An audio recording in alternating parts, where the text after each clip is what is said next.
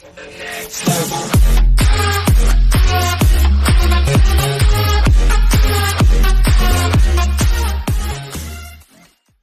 man with the perfect bracket is a 40-year-old neuropsychologist from Ohio. Only one man in the world, and now we know who he is, His name is Greg Niggle. He's 40 years old and he works as a neuropsychologist in Columbus, Ohio. NCAA. That the perfect bracket almost didn't get filled out at all. It's part of a small I did for. And I almost did. After NCAA.com found Niggle, he was booked to appear Tuesday morning on Today on Good Morning America. What's the secret to having the perfect NCAA bracket?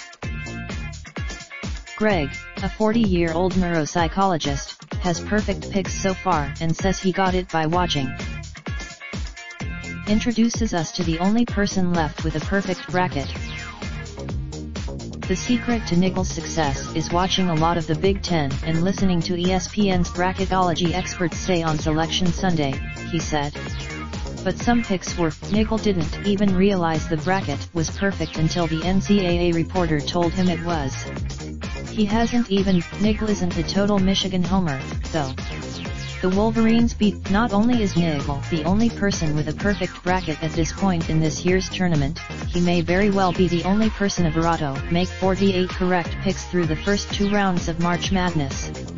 Since the advent Raindrop, drop top, smoking, no cooking the hot pot. Fucking on your bitch, yeah, that. Looking up, open the park, pot.